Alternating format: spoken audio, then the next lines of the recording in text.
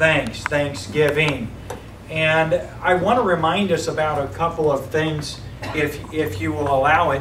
And that is that God is the focus of Thanksgiving. That is, this is an opportunity for us to literally give praise to God and to express gratitude to God.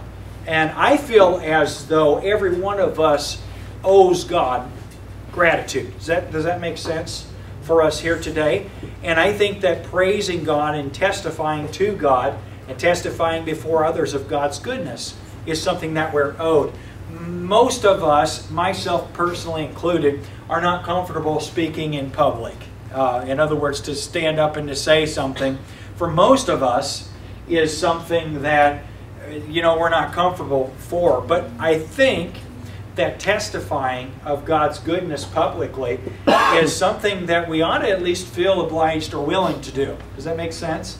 So I'm going to open up in just a couple of minutes. We're going to talk about Thanksgiving just a little bit, and then I'm going to open up for you to express gratitude to God publicly. That's really what our service today is an opportunity to say, I'm thankful to God for, and if you would just be thinking of something succinct to share that you're thankful for. Just say, I'm thankful to God for, and express that.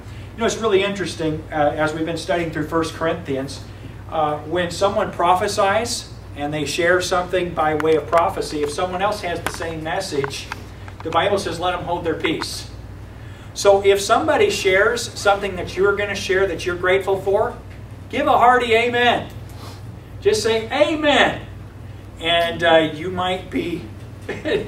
you might feel as though I was going to say the same thing. So don't feel as though, there's a rule. Everybody here has to thank God for something or say something. No, it could be that one person expresses on behalf of many really what you feel in your heart toward God. But let's talk to God a little bit here, just a little bit, and let's praise Him. I'd like to read the text, Psalm 100, for you very, very briefly. One of the common themes of the Psalms, if you want to look it up in your Bible, it's right about in the middle of your Bible, maybe a little bit to the left of the middle. But I'd like to read Psalm 100 because it expresses one of the thanksgiving as one of the themes of Psalm. And I'll just begin reading in verse 1. And I'm not particularly concerned that you actually see the words as we read along, but if you'll listen, I think it'll be a help. And we want to just listen to what David said in this Psalm of praise. Make a joyful noise unto the Lord, all ye lands. Serve the Lord with gladness. Come before His presence with singing. So it's appropriate, isn't it, for us to sing as we praise the Lord here. Know ye the Lord, He is God. It is He that hath made us, and not we ourselves. We are His people and the sheep of His pasture. So here is an acknowledgement. God made me. I'm not my own. I'm created by God for His purpose. And then verse 4. Enter into His gates with thanksgiving and into His courts with praise. Be thankful unto Him and bless His name. This is the way I feel about it. Entering into His gates. Whose gates? God's gates. This afternoon we want to, before we enjoy our time of fellowship and pie, we want to come before God. Walk right into His presence. We have more ability to do this than even the psalmist David's generation did. Because we're able to go boldly into the throne of grace and obtain mercy. But it's nice sometimes to come into God's presence just to be there. Have you ever been invited somewhere, a guest, for a dinner, or a guest to somebody's home? Somebody ever invited you and said, come to my place? What is the first thing you're asked, or you ask when you're asked to dinner, right? So say you're invited to someone's place for dinner. What's the first question you ask? Should I bring anything? Yeah, what should I bring? What should I bring? And so right now, we just want to take this day and just say, created beings. He made us. We are created by Him for His pleasure. But we're actually invited. Come into His presence. literally, that's what our little meeting here is, our praise time today is. Let's go into the presence of God. What should we bring Him? Let's offer Him. It's interesting. One of the contexts that Thanksgiving is in the context of offering, or Thanksgiving is offered by us. Let's take a little bit of time. Let's be as somber as the moment requires.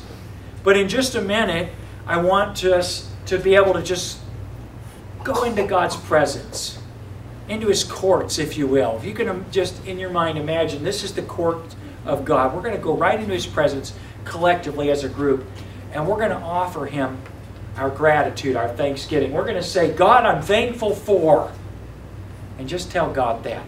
Okay, so now you don't necessarily need to tell us. I would like us today, this is maybe a little bit different, a little awkward for us to do it in front of each other, but I would like us to say, God, I'm thankful for. Instead of just saying to us, I'm thankful for, let's tell God, God, I'm thankful for. Okay, if you'll think of that, and it'll just take a second to do that. While you prepare for that, while you think about that, so you can just head off on that little excursion in your mind, if you will.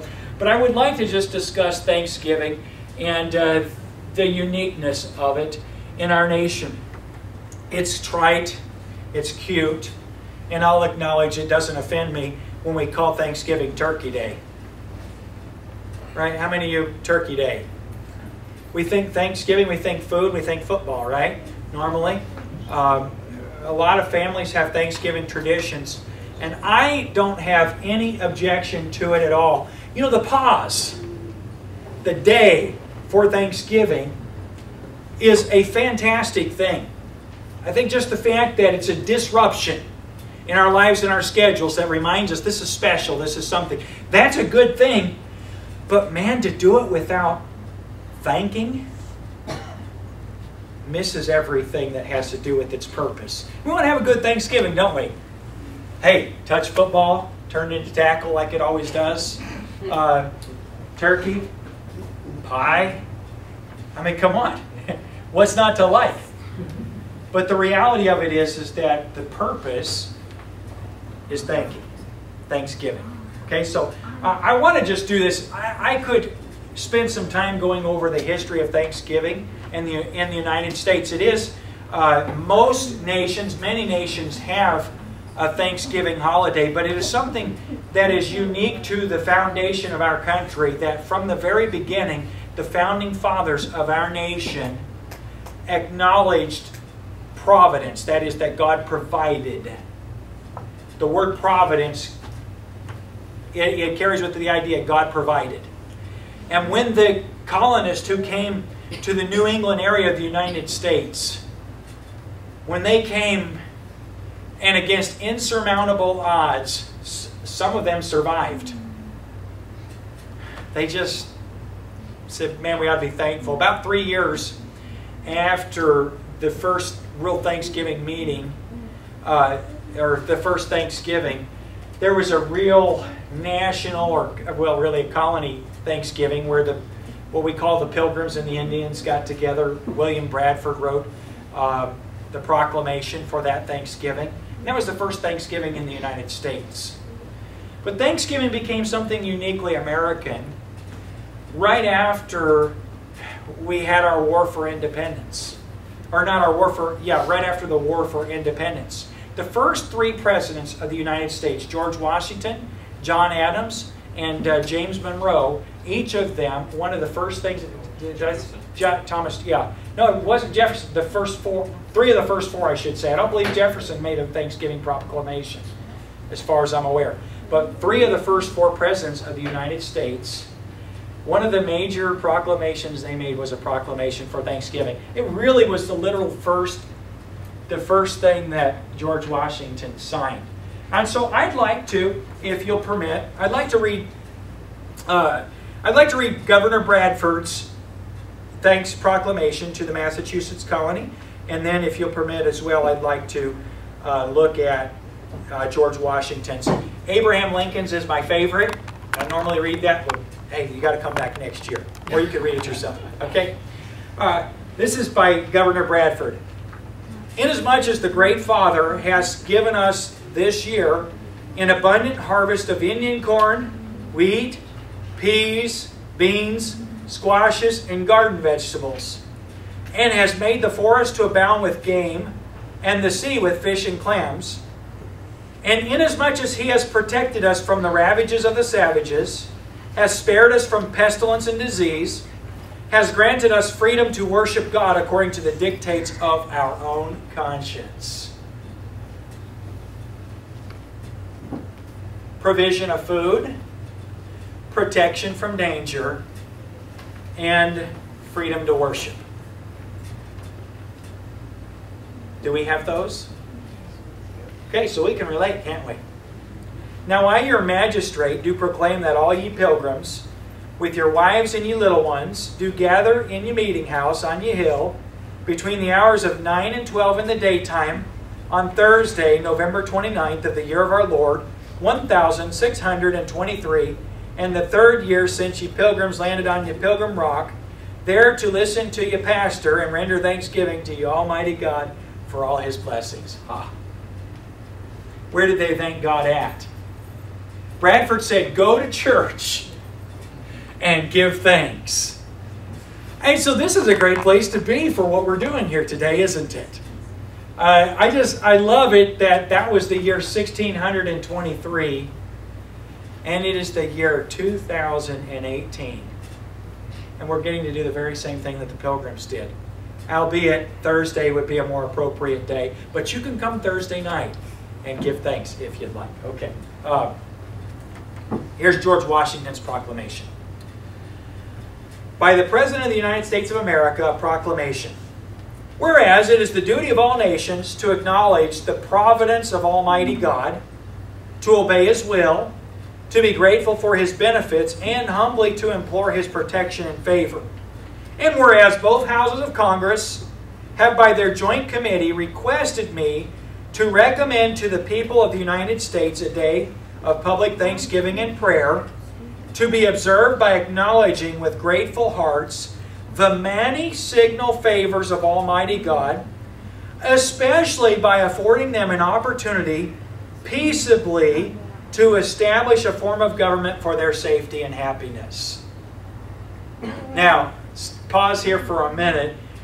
Those in Congress who opposed but were overruled this proclamation objected that maybe the people wouldn't like the form of government which was given them, or by which they were able to establish safety and happiness. It's been a good one. It's been the best the world's ever seen. Now, therefore, I do recommend and assign Thursday, the 26th day of November next, to be devoted by the people of these states to the service of that great and glorious being who is the beneficent author of all the good that was, that is, or that will be. That we may then all unite in rendering unto Him our sincere and humble thanks for His kind care and protection of the people of this country previous to their becoming a nation, for the signal and manifold mercies and the favorable interpositions of His providence, which we experienced in the course and conclusion of the Great War, for the great degree of tranquility, union, and plenty which we have since enjoyed, for the peaceable and rational manner in which we have been enabled to establish constitutions of government for our safety and happiness, and particularly the national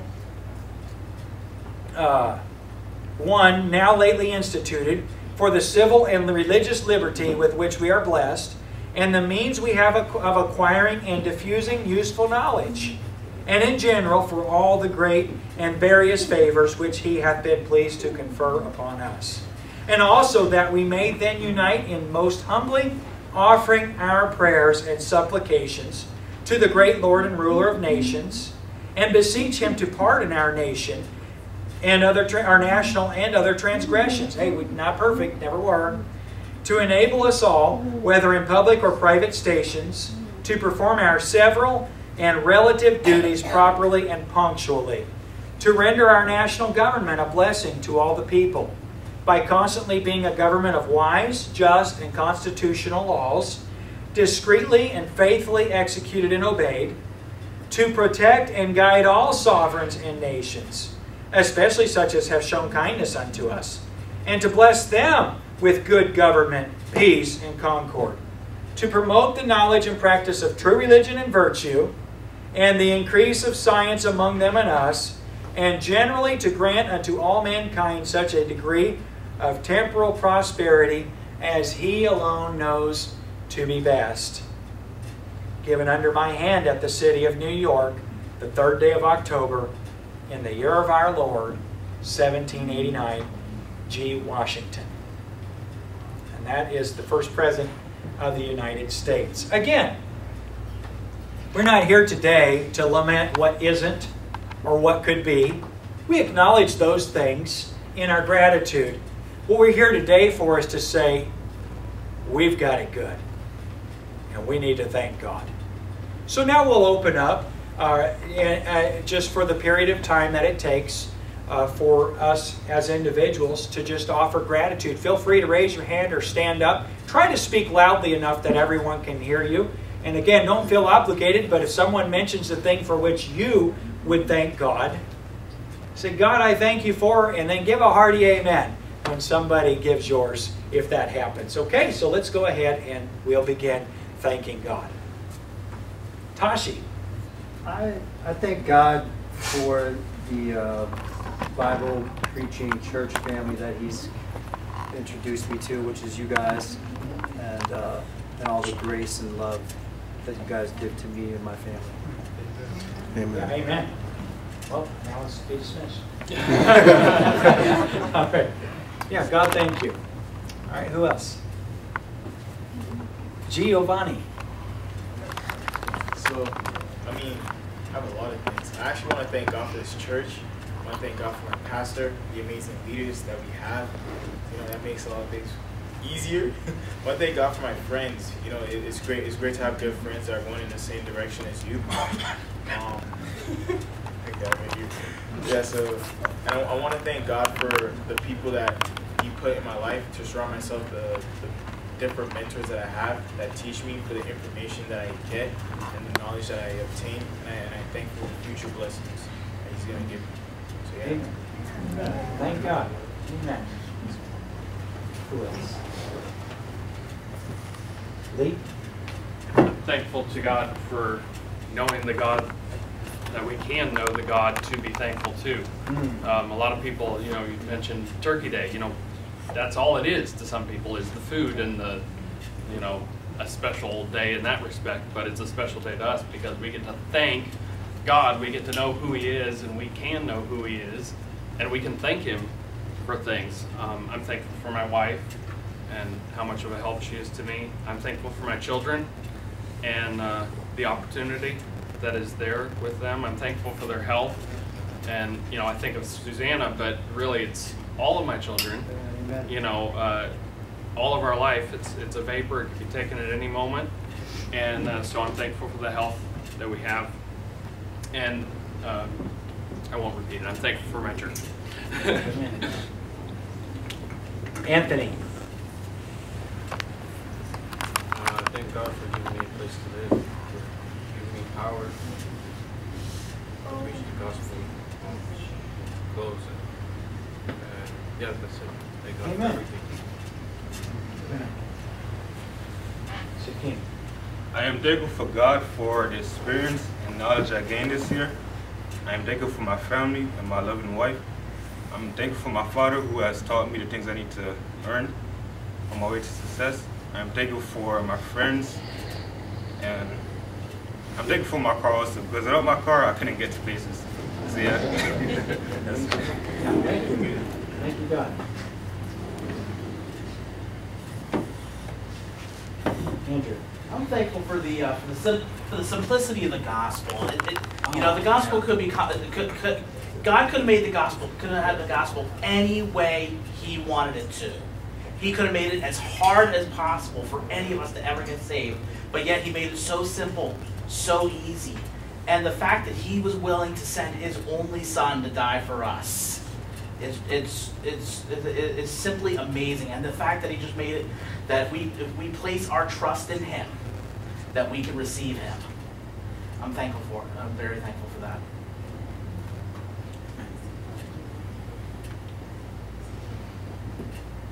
Chuck? I'm thankful for my family God has given me. I'm thankful for the opportunities I have to serve the Lord.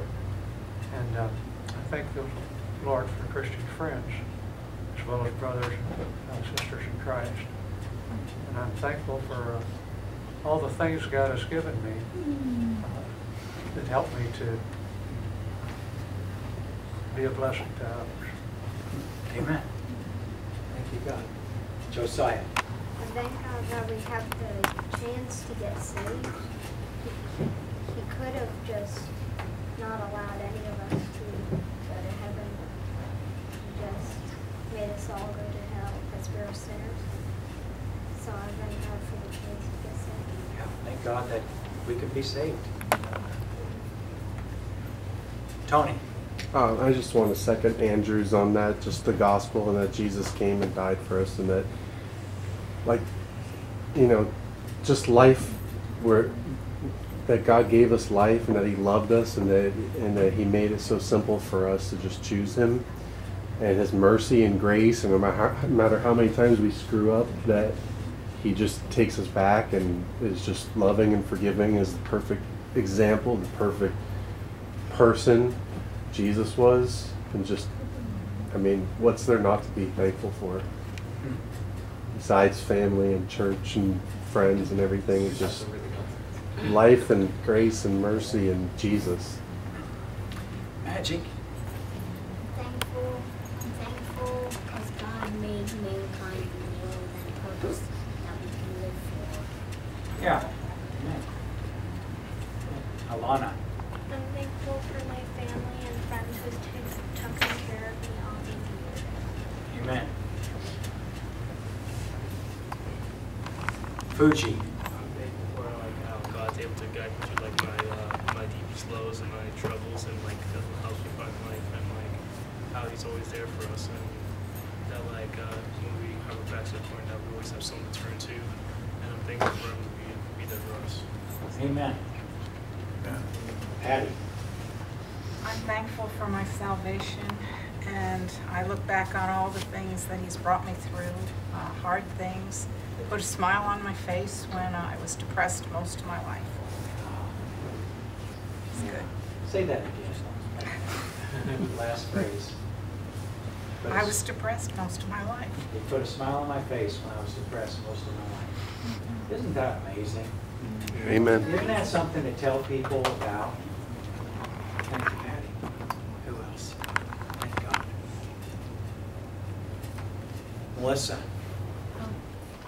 Thank God for so many things, but I thank Him for the Bible, what He did to give us His Word, and then for the people that He put along all these years that helped to keep the Word and then get it into English. I'm thankful for all the people that died trying to get the Bible into English and get it to us so we can know it, because really our country was started because of that, people getting God's Word into their hand in their language and then wanting to just serve God as He is. So I'm thankful for all those people I don't even know, and then for this great country that I get to live in where I could hear God's Word preached, and we can meet like this today. And I thank God for the fact that we can, His purpose of a church, that I didn't just get saved, but that He left us here to do a mission, and the Great Commission. I'm thankful for it. I'm thankful for the Holy Spirit, because there's absolutely no way to do the Great Commission without the power of God.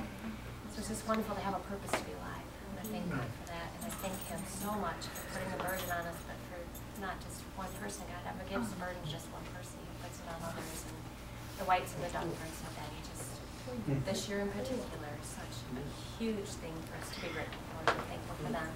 Thankful for Nancy and her family, that God gave us. We've been praying God give us a family, give us children in this church. And I just thank God for answering prayer. Tony? I just want to add to Patty's, because she got me thinking, but it's just the purpose of life.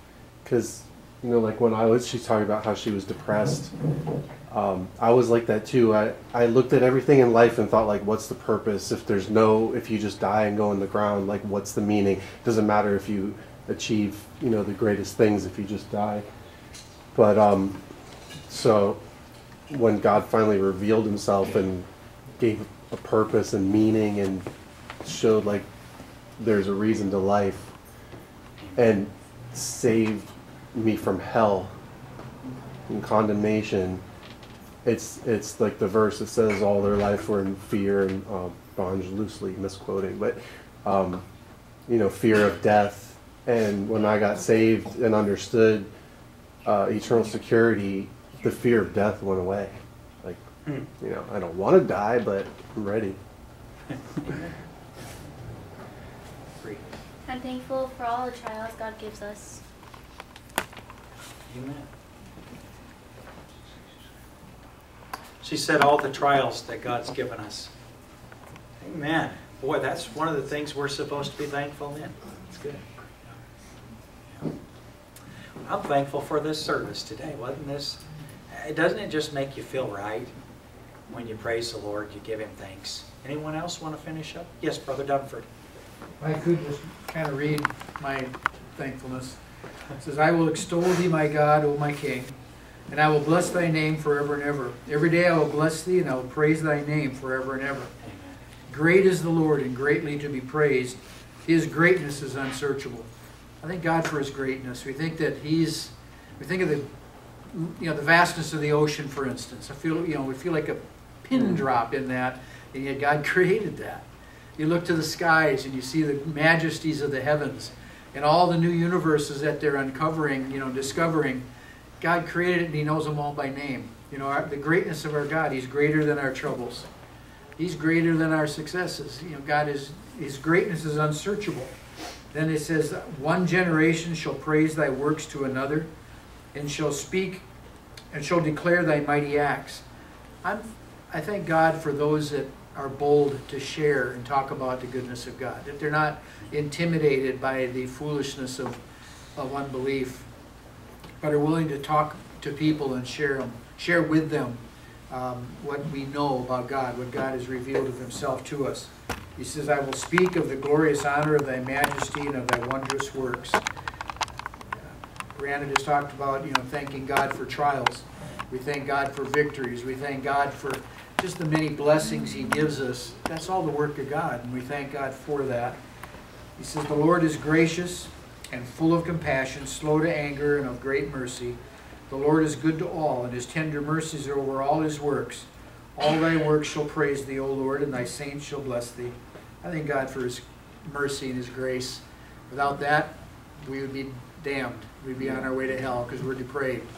And only a good, loving, and gracious, mighty God could draw us from death to life, the life everlasting. We thank God for who he is. God, we're not worthy of you, but you're so good. And coming together in your presence to give praise, it just feels so right and so good. Thank you for condescending, for us to be made recipients of your grace and mercy, for the simplicity of the gospel. Thank you for fellowship with you and with other believers. We thank you for the time of fellowship to follow now. We just thank you for this time we've had here today. God, we cannot offer anything better than our thanks. And so we offer it to you now and praise your name. In the name of Jesus. Amen. All right, we're going to, is there a particular order how we should do things? If you're a child and you're here, you'll go with your parents. We'll just let a line be established. And by the way, if you want to get a picture of the pie before it gets destroyed, it might be a good opportunity. But we've got just a great time. This is not diet day here today. And so, as a matter of fact, I think we had an arrangement where everything is 0 calorie today.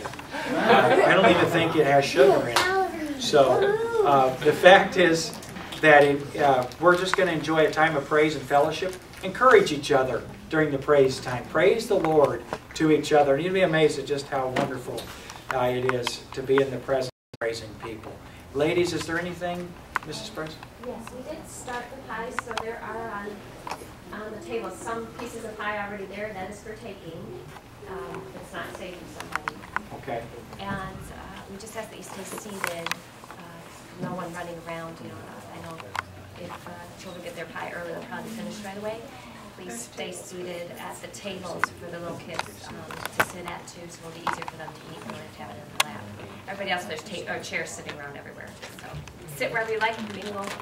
I feel like singing Plenty Good Pie. There it is. So,